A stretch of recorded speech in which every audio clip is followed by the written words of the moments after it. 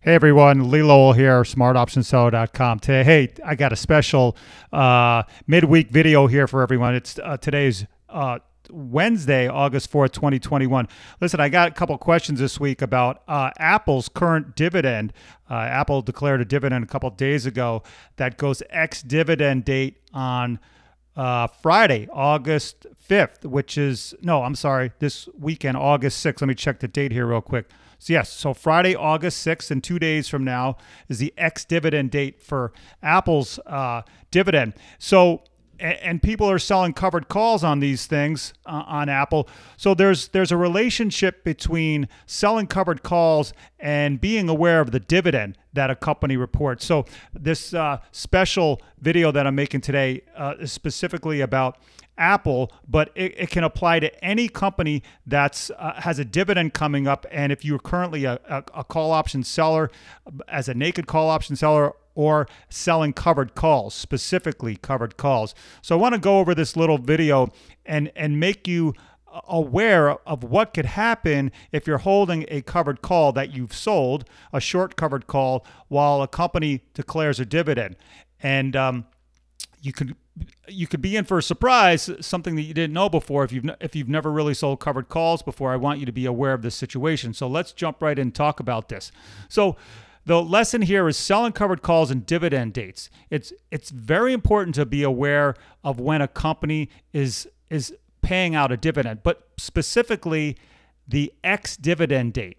So, I just want you to make sure you're reading these things. If you're a seller of call options, whether that's covered calls or naked calls, you could be assigned early on those covered calls before you ever thought that you could be assigned. And the kicker is that you'll have to pay the dividend to the stockholder. So let's jump back for a second and just make sure we're all on the same page. A stockholder will receive a dividend from the company when they pay out the dividend. A call option buyer or a call option holder is not privy to those dividends. So if you're a call option buyer and a company declares a dividend, you're not going to receive those dividends unless you are a shareholder. So what call option buyers do, if it's beneficial, they will exercise those call options early, which turns their call options into actual shares of stock. So then they become actual shareholders, and then they can receive the dividends. That's what happens. That's what a lot of call option buyers can do. They can exercise their options early if it's beneficial to do so. And I will show you what makes it beneficial. So I want everyone to understand that if you're a call option seller, covered calls, you need to be aware of this. Now, the ex-dividend date is probably the most important date here. The ex-dividend date comes before the actual dividend is paid. The ex-dividend date is the cutoff date where you have to be shareholders in the company, which actually you have to be an owner of those shares the day before the ex-dividend date. Okay, so let's talk about Apple here for a second. Apple's got a dividend coming up, and they go ex-dividend date on Friday, this Friday, August 6th. So you have to be a shareholder on record before August 6th. So that means August 5th. Basically, you have to have shares of Apple in your account by the end of trading on August 5th in order to receive that dividend. Okay, so any call option buyer that is holding an in-the-money call option could exercise that option early before August 6th to take ownership of the shares and then to receive the dividend. Now, if you're the call option seller, you may get assigned early and you'll have to pay out the dividend to the shareholders if you don't take action on your short call.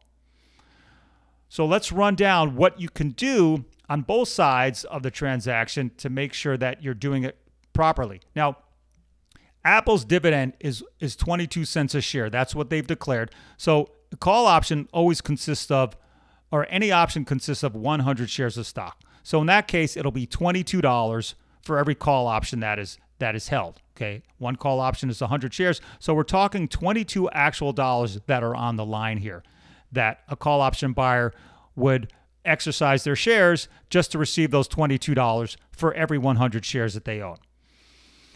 So in this case, if a call option buyer, and hence the person on the other side, the call option seller, is holding a in-the-money call option, then they have to decide if it's worth it for them to exercise that call option early to capture the dividend.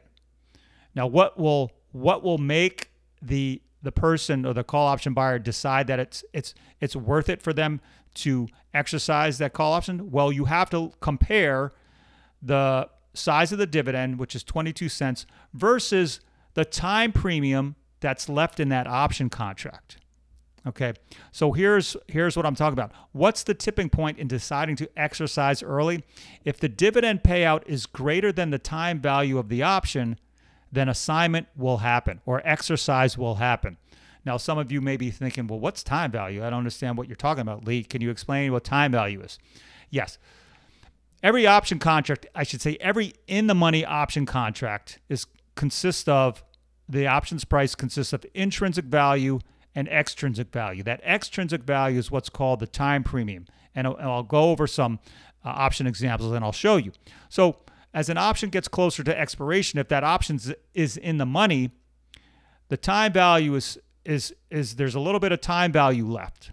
That if you exercise that option and turn it into shares of stock, you will forego as a profit that extra time value. Okay, so some cases it's better to just sell the call option to capture that time value. When you sell an option, you'll capture that time value. When you exercise an option, you will forego, you will give up that extra time value. And the time value could be a lot of money. So you have to understand what you're doing. You have to understand how much time value is left in that option. Okay, so in Apple's case, the Apple's dividend is 22 cents a share. Is that 22 cents greater or smaller than what's left in the time value of whatever in-the-money option you're currently holding? Okay, and an easy way to understand or see how much time value is left is you look in the last line right here, you look at the corresponding put options price of that same strike.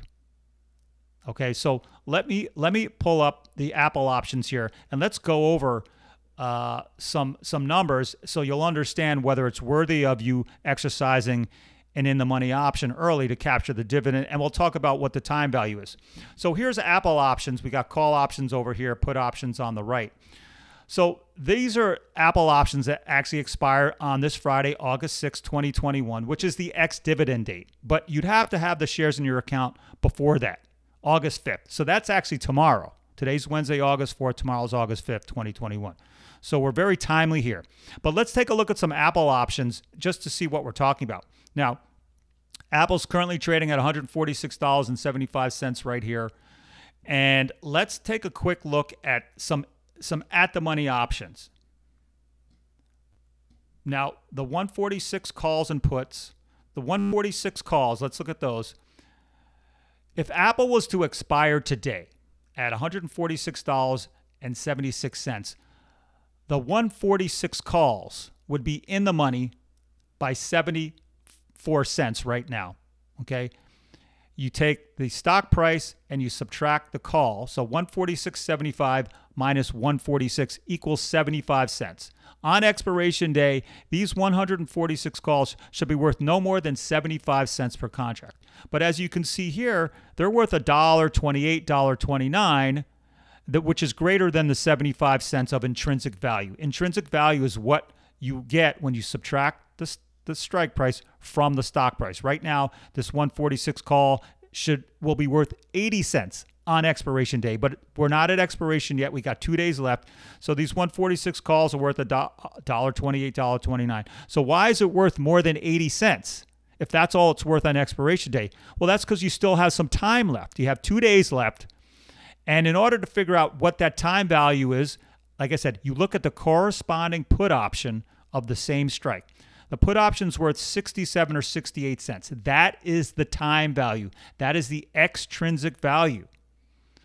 So what you would do is, obviously, this call option, the 146 calls, has intrinsic value of 80 cents a contract plus another 67, 68 cents. You add those two together and you get its current value of $1.32, $1.31, whatever.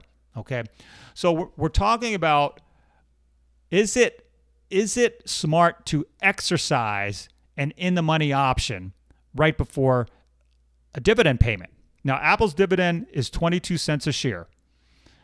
Let's just say you had purchased the 135 calls, a month or two ago, hoping that Apple would go up in price. And on the other side, you have the call option seller who has some Apple shares themselves, but they wanted to sell some covered calls, bring in some extra cash. So you sold the 135 call strike at the time. Maybe Apple was trading at $135 at the time. So you figured I'll sell the at-the-money 135 calls. Well, you can see Apple has rallied up to $1.4686 right now. So these 135 calls are in the money by almost $12 a share. And if you're the call option holder, you need to decide now, is it worth it for me to exercise these call options and take ownership of the shares so I can get the 22-cent dividend that Apple will be paying out? And I have to exercise these call options by tomorrow, I guess, August 5th. And it also depends on how fast your broker turns around and actually turns them into shares of stock. So you need to talk with your broker about that. I don't want to give any wrong information, but the shares need to be in your account by end of day August 5, which is tomorrow. So you have these 135 calls. So what you do is you see how much time value is left by looking at the corresponding put option price, which is 1 or 2 cents a contract. So there's like no time value left whatsoever. This call option is basically all intrinsic value. So you're seeing that, well, 22 cents dividend is greater than 2 cents. So that means it will be smart to exercise these call options, turn them into shares of stock, and I'll capture the 22-cent dividend. Now, the person on the other side, the call option seller, that, you sold these covered calls, Apple's risen high, so you know that you're going to get assigned at some point. But the key here is that if you get assigned, you're on the hook to pay out the $22 a share, 22 cents per share on these call options. So if you sold one call option and you get assigned early before you realize what's going on, not only are you going to now have short 100 shares of Apple in your account at $135 a share, which you knew when you sold the covered calls, but now you're going to have to pay an extra $22 out of your pocket to the option holder, this anonymous other person. Your broker will debit your account $22 for that call option that you sold. Now, if you sold 10 call options, you're out $220. So you need to be very aware of how much time value is left in these call options if you're a covered call seller. Now the 140 calls are in the money as well, and those that time time value is worth 5 cents. So that's still less than 22 cents. You're at risk of being assigned early. So we need to see which options are greater than 22 cents at the moment. So it looks like the 145 calls here, the 145 puts are still worth about 35 cents. So you're okay, but you're getting close to that 22 cent mark that you might need to take action. Now, what kind of action should you take if you're the call option seller, if you're covered call seller? Well, if you don't want to pay the dividend payout, you have to get out of your call. You have to get out of that short call. How do you do that? Well, you got to buy the call option back that you sold, or you roll your short call out to a further expiration date. Let's take a look. August 20th, which is the monthly expiration. Now, the 135 calls here, the puts are 27 cent, 28 cent ask. So that's very close to the dividend payment as well. So anything that's deep in the money here, Apple's trading at 147. All these in the money call strikes you have to check the time value. Now, if you sold the 140 calls, the 140 puts have a extrinsic or time premium of 60 cents. So you're safe on these.